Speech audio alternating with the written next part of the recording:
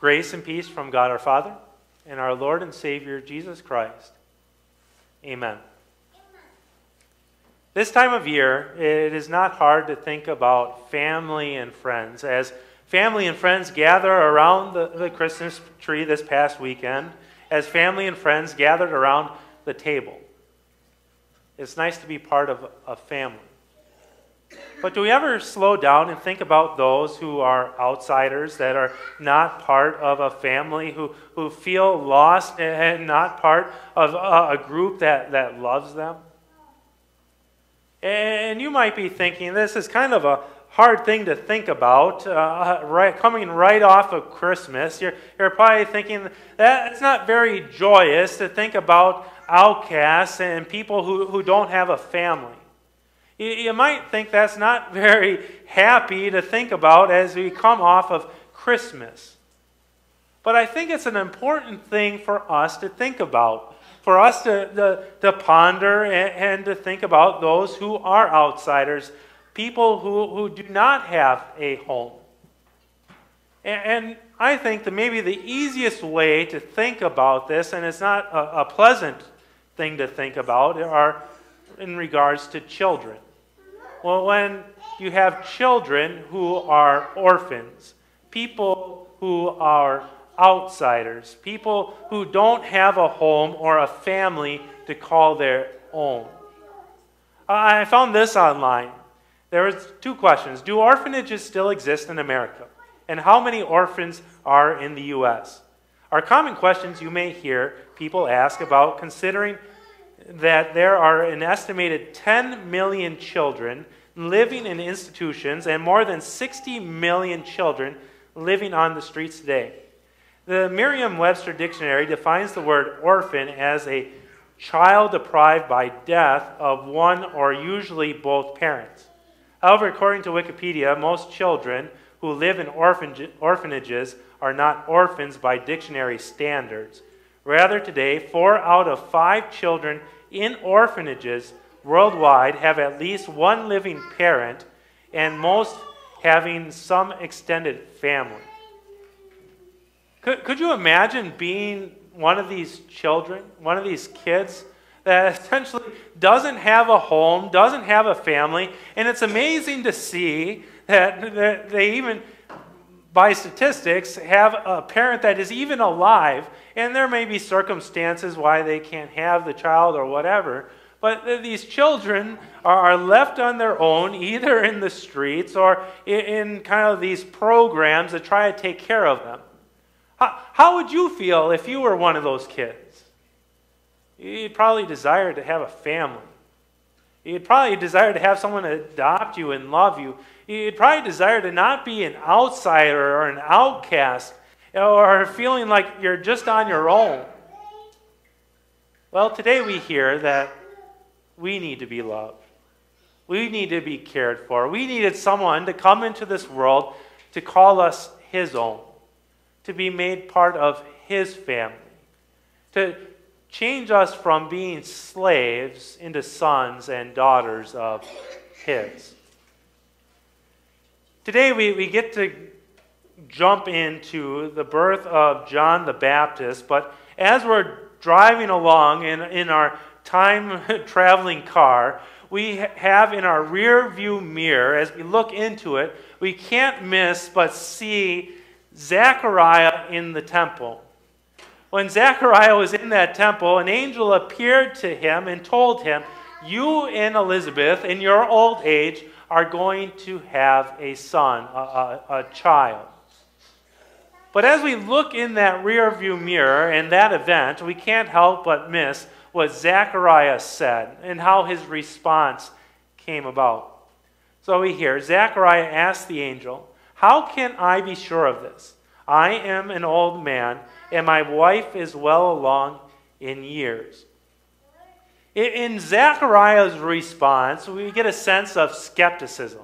In Zechariah's response, there's a hint of doubt. Will this actually happen? How can this come about? Instead of giving God praise, he questions it.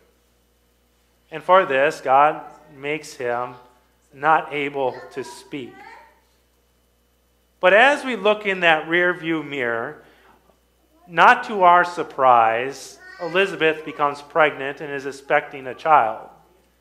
And we got to visit this child, so to speak, when Mary visited Elizabeth, and that child leaped for joy. Elizabeth sang a song of praise, and so did Mary.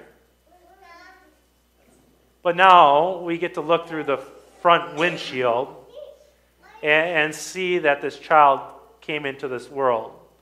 This child was born of Elizabeth. And what a special thing that was.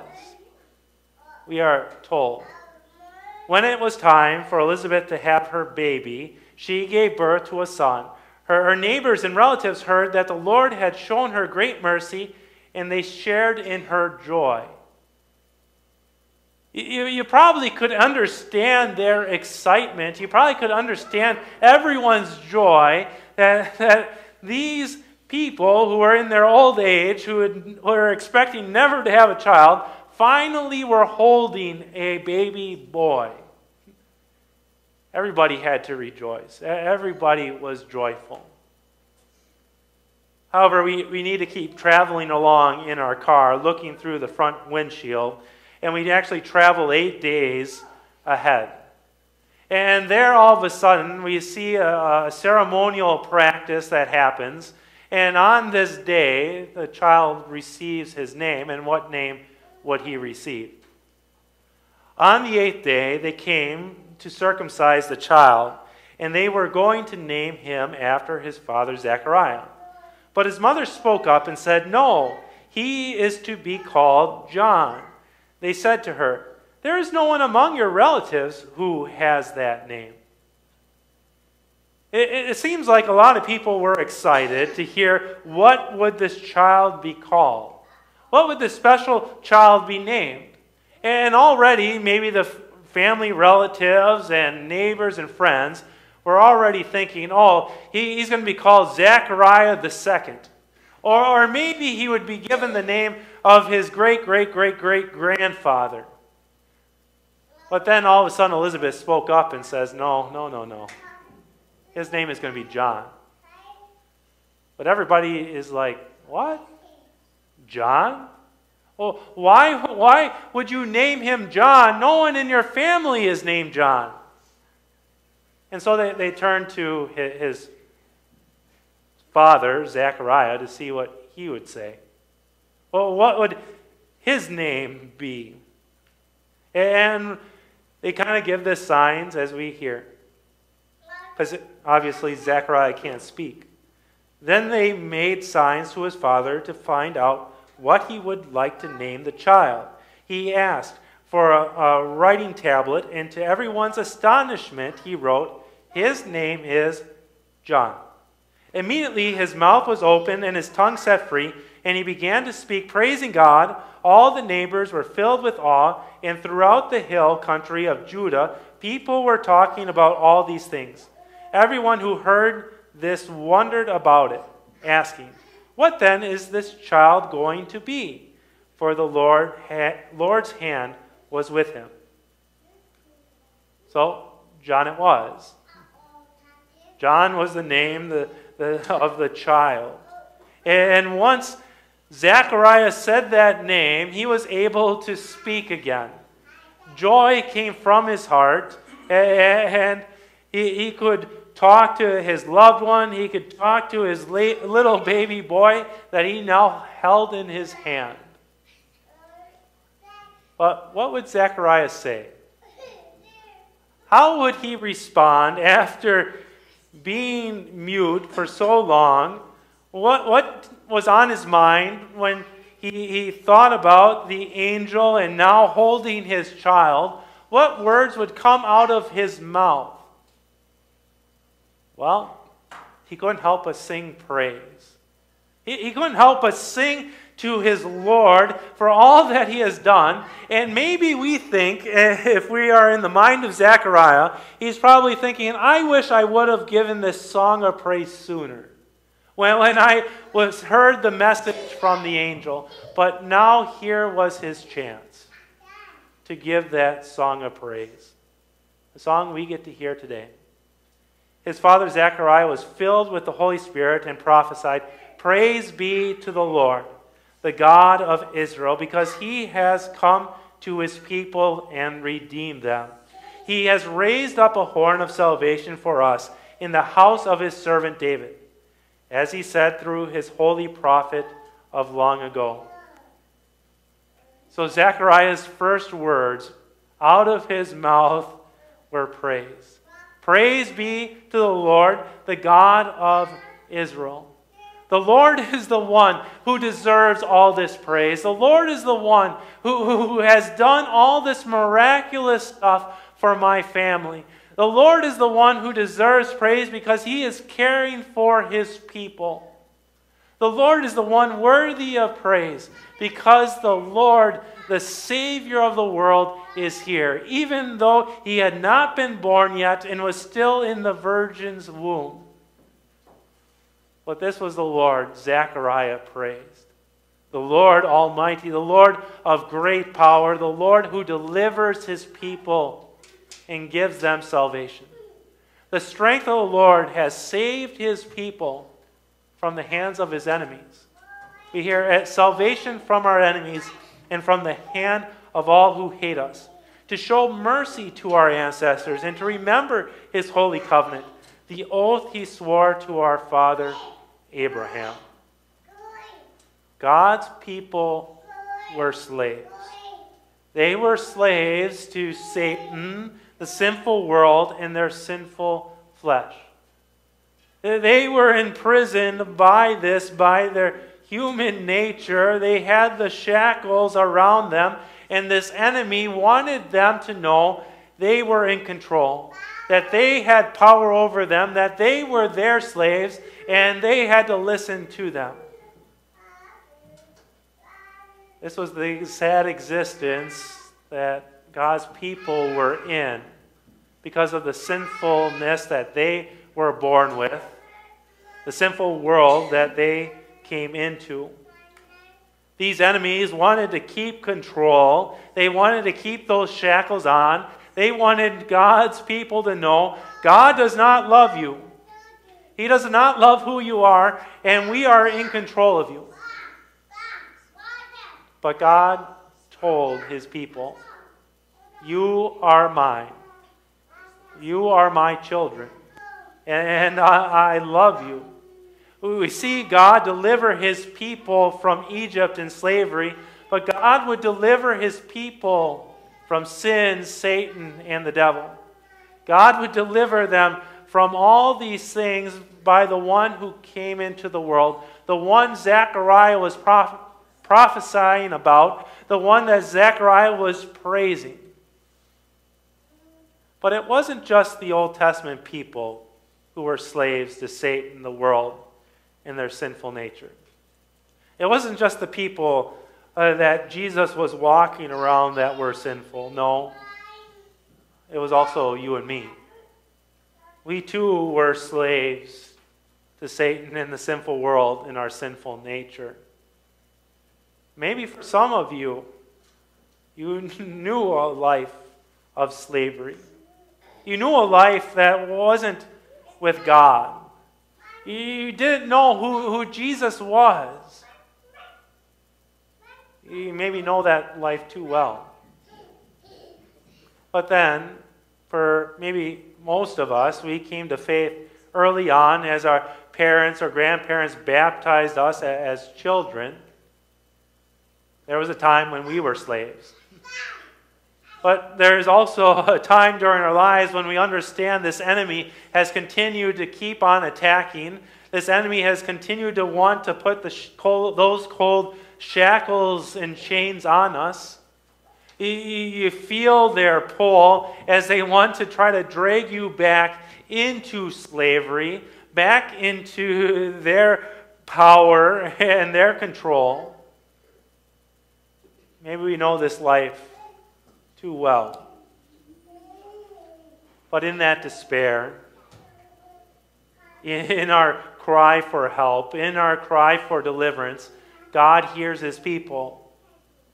God had a plan to free his people. God had a plan to bring his people back to him, to call them sons and daughters of him, children of God. The Lord whom Zechariah sang about was the one who would save his people. The Lord who we praise and worship, the Lord whom Zechariah couldn't help but sing to. As we hear the next part of Zechariah's song, picture it as if you were singing it. To rescue us from the hand of our enemies, and to enable us to serve him without fear, in holiness and righteousness before him all our days. Yes, Zechariah himself was saved by that little child. He was saved from slavery by Jesus himself. Yes, Elizabeth was saved from slavery and made a child, a daughter of God. Yes, even John the Baptist was saved from slavery and made a son of God. And that also includes you and me. We were made children of God, sons and daughters of his, all because of that little child that we praise and rejoice in, that we just celebrated this past weekend, that came into this world for you and me, our Savior, Jesus. The one who would grow up and die for your sin and my sin, for the sin of Zechariah and Elizabeth and Mary and John and Abraham and Adam and Eve and the entire world. Jesus would be the one to make us his own, all by his death and resurrection. This is why we confess and believe in the what does this mean of the second article. What does this mean? I believe that Jesus Christ, true God, begotten of the Father from eternity, and also true man, born of the Virgin Mary, is my Lord. He has redeemed me, a lost and condemned creature, purchased and won me from all sin, from death, and from the power of the devil, not with gold or silver, but with his holy, precious blood, and with his innocent suffering and death. All this he did, that I should be his own, and live under him in his kingdom, and serve him in everlasting righteousness, innocence, and blessedness, just as he has risen from death and lives and rules eternally. This is most certainly true. What a blessing it is. We can worship and praise our God who has called us his own. Well, what a blessing it is that we could be his sons and daughters now and for all eternity. What a blessing it is that we are not outsiders, that we are not slaves, that we are not outcasts, but we are part of his family. A family that he protects, a family that he cherishes, a family that he watches over. As children of God and people that are part of his family, we praise our Lord today like Zechariah.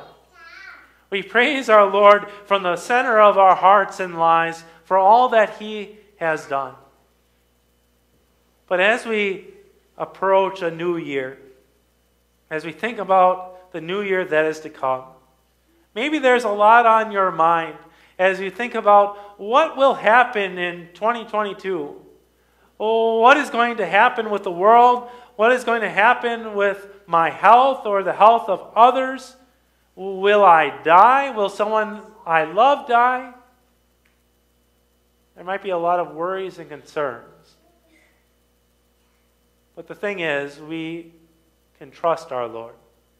We can trust our Heavenly Father that he is still watching over us like he did last year and this year.